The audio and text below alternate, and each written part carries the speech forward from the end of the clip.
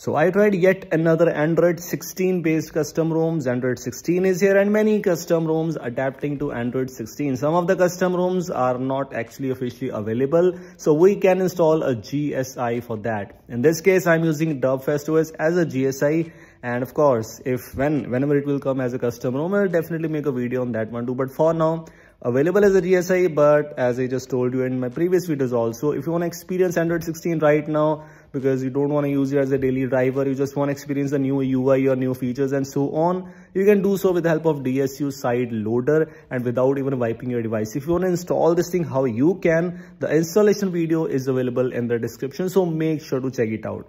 So we have this Dubfast customization section, which brings you some customizations, although because it's based on Android 16, the UI is actually changed, but the features, customizations, unfortunately right now, while making this video, we do not have any major customizations available. If you move on to wallpapers and style UI, you will see the previous kind of Android 15 style wallpapers and style UI is here, nothing new. Because Android 16, the QPR update brings you new apply wallpaper UI. In this case, it's not implemented, and as far as I know, many custom ROMs might not adapt to that until 1 or 2 months when that will come officially. For now, we have some tweaks available in this case, like we have the support for taskbar, and yes, it's based on Android 16, so the new expressive UI is already here.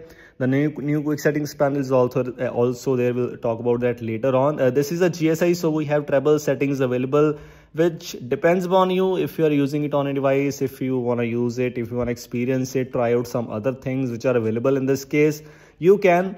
I never prefer the GSI as a daily driver because it is just for you to try out some new things, to experience some things for temporary time, temporary things, but don't use it as your primary and daily drive things.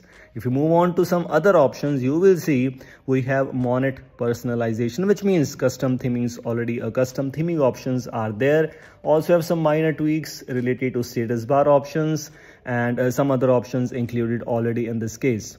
If you see the miscellaneous options, you will see ignore window secure flags, that's fine, and some privacy indicators and the load key box option, which means if you have any key box available which you can use on your device to pass strong integrity and so on. As it is a GSI, so it doesn't matter, but the part of this custom ROM, which I'll make a video on that later on very soon for sure. Quick settings panel is adapted to the latest Android 16 QPR update. After using Android 16 QPR officially on my Google Pixel device, I found that this quick settings panel and official Android 16 quick settings panel which you are getting in QPR is a bit different. We have this blur intensity, high blur intensity in many custom ROMs, so it looks good in some cases it doesn't. But in stock Android, it is just so good in Pixel devices because I'm using that on my device. So yes, let's see in future, of course, whenever it will come officially, that will be quite exciting to see. But for now, this is it. Thanks for watching. Hope you like this video. We'll see you in the next one.